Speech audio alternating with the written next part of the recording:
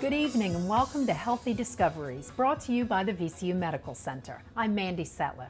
Tonight we discover how the Da Vinci robot is helping women with pelvic organ prolapse. It means less pain, a quicker recovery, and better long-term results.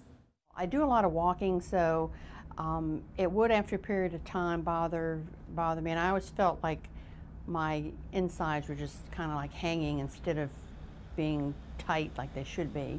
Nora Alsop suffered from pelvic organ prolapse, a condition where the muscles supporting the pelvic organs are damaged and can no longer hold them in place.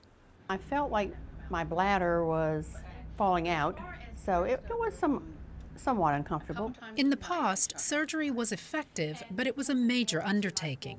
The abdominal operation had to be done through a major abdominal incision, which then prolonged the hospital stay and prolonged the recovery time and increased the pain level.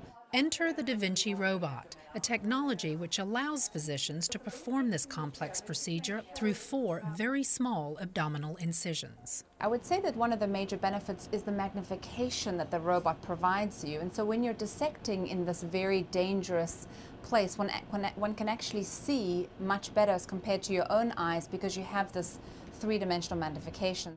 And patients typically go home the next day instead of in 2 to 3 days. I feel like everything's tight and where it's supposed to be. Obviously, it worked very well. Dr. Matthews explains the robot isn't performing the surgery, she is, but with much more advanced equipment. If you have any questions, give us a call at 1-866-828-3627. We'll see you next time. Good night.